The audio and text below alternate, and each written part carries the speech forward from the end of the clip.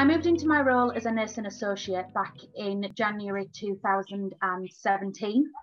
I was a healthcare assistant 6 months prior to that, after coming away from being a student nurse in 2010, and then my family took over. So I then carried on as a healthcare assistant, and then Leeds Teaching Hospitals gave the opportunity to step up to become a trainee nursing associate. So I took the position in January 2017, did a 2-year trainee course, and became a registered nursing associate in January 2019, where I joined the register, the Nursing Midwifery Council, and had completed with a foundation degree with a merit.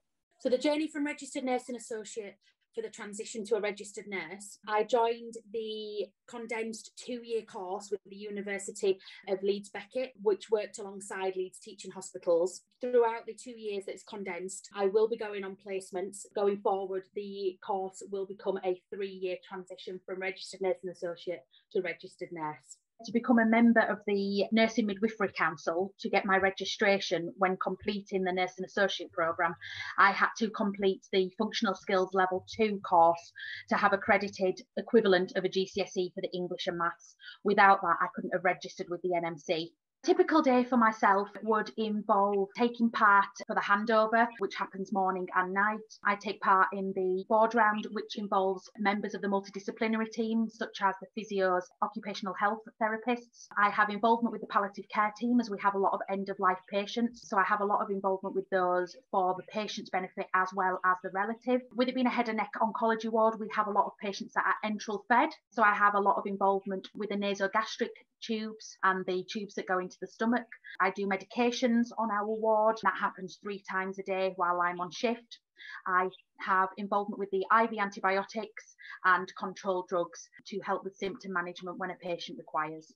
After being on the ward for 4 years, I have a lot of knowledge and skills that are specific to my speciality, so head and neck oncology. So that helps with the care that I deliver to the patients and their relatives. I can delegate when required to other members of the team to ensure we collaboratively work together.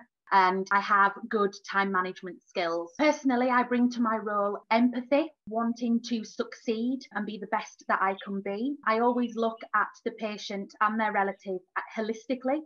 So I look at the full picture, not just what is actually wrong with the patient. And I would always ensure that patient-centred care is delivered in the way that I would expect either myself or my relatives to be cared for. From a recent leadership course that I had the chance to take part in, I gained experience with the effective communication skills that you need to have when speaking to other members of staff, students, and members of the multidisciplinary team, to as high as consultants, registrars. I think even more so at the moment with the current pandemic, wearing a mask really restricts you when you are verbalising with a member of staff. They can't see if you're smiling with them. So I think the way that you approach them, the way that you stand, your body posture, and ensuring that eye contact is maintained at all times, ensures that you are fully engaged with the person that you are speaking to.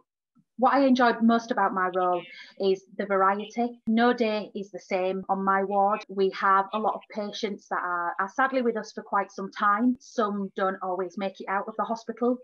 But what is lovely is that we get to build a rapport with the patient and their relative. They're not just a patient. We can get to know their life story. We can get to build trust with them, which is really nice. There is a lot of progression within my role, and I couldn't imagine myself doing another career. This is where my heart lies, and particularly in oncology. For anyone that's wanting to follow the same journey as myself, I would advise it. It is very challenging at times, but it is very rewarding. You need to ensure that you have the time management skills and the passion. If you have those, you will go far in your nursing career.